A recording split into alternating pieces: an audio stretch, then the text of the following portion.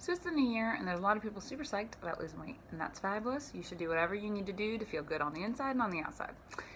Where coupledom creates a little bit of an extra avenue is that part of being a couple is really shared experiences, right? So like if I'm super lazy or if I'm super overweight and I'm digging it with my spouse and we're sitting there watching Netflix and eating nachos all the time and we're both loving it and both digging the time and both happy, that shared experience of being happy is way kind of more important. I mean, doctors would probably tell you that if you're way overweight, losing weight is probably more important.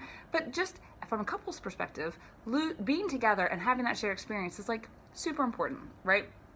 And anything you commit a lot of time to, when you're not doing it together as a couple, creates a bit of a divide, right? So like if I really love going to space and I decide to go to space all the time without my partner because my partner's like, I hate space, I don't want anything to do with space, like I'm gonna go make friends in space, I'm gonna go have maybe a relationship in space, and that's gonna create a little bit of a problem with me and my partner because it's gonna be very hard to keep the couple piece together when I'm off living life on Mars.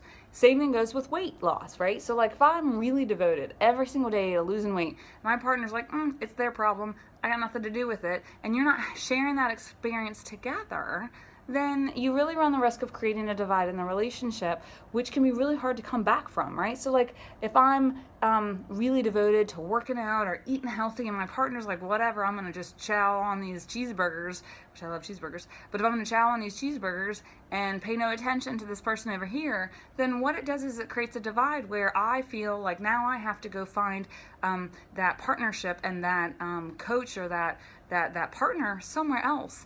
And that's not what you want in a couple, right? Like you want your partner to be your person. So like if your partner's not your person, your partner needs to be there with you. If they're not there with you and they're not being your person, then we need to figure out whether or not that's the right match for you or whether or not there's a way that your partner can be included.